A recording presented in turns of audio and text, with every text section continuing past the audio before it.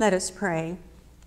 Grant, O merciful God, that our church, being gathered together in unity by your Holy Spirit, may show forth your power among all peoples, to the glory of your name, through Jesus Christ, your Son, who lives and reigns with you and the Holy Spirit, one God, forever and ever. As I was preparing for this lesson, I recalled one of my clinical pastoral education sessions, known as CPE, in which I was asked, "Who are you?"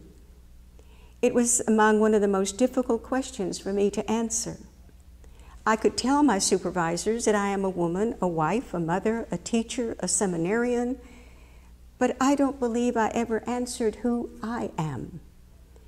Even today, I am not sure that I can truly answer that question. Think about Jesus' question to Peter. Who do people say that the Son of Man is?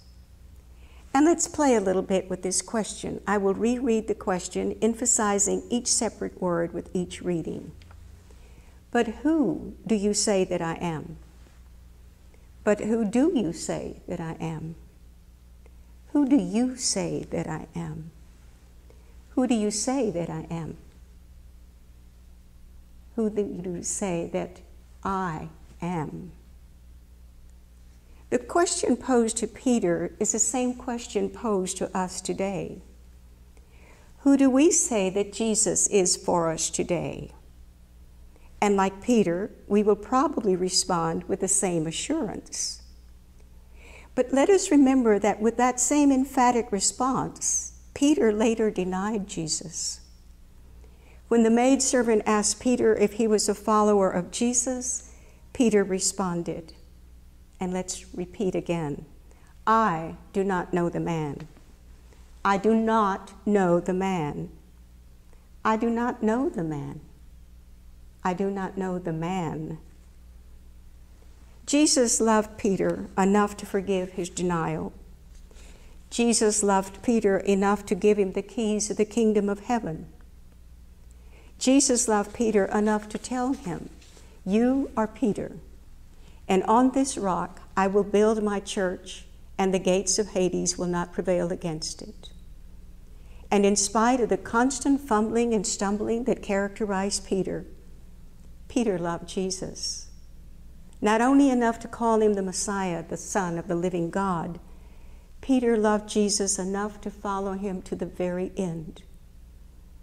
Today we heard the words of the prophet Isaiah anticipate the mission of the Messiah to the promises God made to Israel. The prophet calls those who seek the Lord to remember their ancestors, Abraham and Sarah, and their heritage, that is, the rock from which you were hewn and the quarry from which you were dug. What would we answer today if someone asked us, St. Augustine's, who are you? Would we respond, we are the believers, the church that welcomes the stranger, feeds the hungry, clothes the naked, visits the sick and the imprisoned? Would we answer, we are the faithful, the church that feeds the people justice? Would we answer that we are the believers who truly obey our Lord's commandment and love one another? More importantly, would others say of us, St. Augustine's, they are the people, the church, that faithfully obey the Lord. And we know they are Christians by their love for one another and their neighbor. Who do we say that Jesus is today? Do we really know the man? We know in our mind that he is the Son of God. Who is he in our heart? Is he our father, our mother, our counselor, our friend, our great physician, our guide, our compassionate companion? Or is he our judge and jury, our jailer, our guard, our punisher? Who we say that Jesus is for us is the Jesus we share with others. He is the one we see in others, and he is the one others see in us. Is this Jesus we claim the one we follow to the end? Is this the Jesus we say we love? If so, we need to bear in mind that what Jesus seeks from those who love him is not an answer. It's not an answer that is spoken, so much as one that is lived.